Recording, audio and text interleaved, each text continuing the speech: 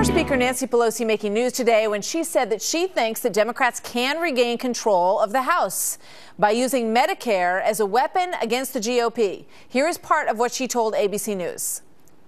Give me a prediction. Are you going to be Speaker of the House again, or are Democrats going to win back the House? I think the Democrats have a very good chance of winning the House. There are over 60 districts which President Obama carried that are held by Republicans now.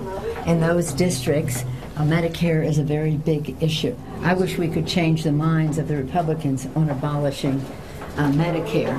The public is going to have to help us do that, either before the election or at the time of the election. Very interesting. All right, joined now by Tennessee Republican Marsha Blackburn. She is the House Deputy Whip. Congresswoman, welcome. Good to have you here. Thanks, Martha. So Nancy Pelosi says that she wishes that they could change the minds of Republicans on abolishing Medicare. But she says the people are just going to have to help them do that. And if that puts her back in the Speaker's house, I'm sure that would be probably fine with her. Well, I tell you, I think Nancy Pelosi believes that the road back to the Speaker's house is paved with falsehoods and with fear-mongering, with scare tactics. The problem is this. Nancy Pelosi and the Democrats are the ones that drove a stake through the heart of Medicare when they cut $500 billion in order to pay for Obamacare. So, you know, I mean, but this is where the battle's being defined right now. You're going to hear this again and again and again. We all remember the ad where, you know, right, grandma's being pushed by somebody who looks a lot like Paul Ryan off the edge of a cliff. They're going to try to scare, and they say it's happening on your side as well, that everybody's trying to scare, you know, all of the old folks that they're going to lose their Medicare. Yeah, Martha, the thing is this. The Washington Post, the AP, factcheck.org have proven what the Democrats are saying to be wrong.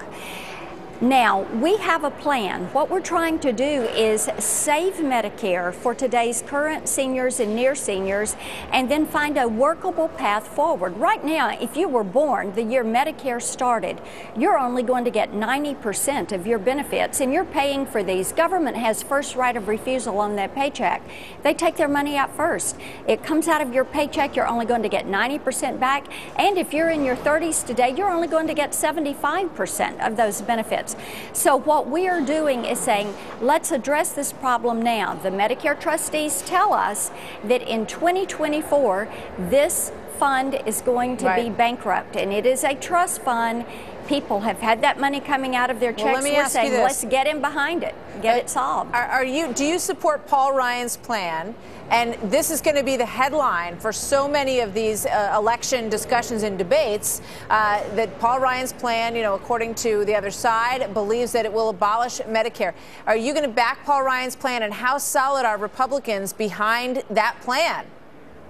I do back Paul Ryan's plan, and the Republicans, our approach to this is, let's make certain that we preserve Medicare for today's seniors and near seniors. If you are 55 and over, this is not going to affect you. But if you are 54 and younger, let's have a conversation about how we do this. Maybe the premium support plan, where you buy into something similar to the federal employee health benefit plan, that is the way to go. Maybe let's have that discussion.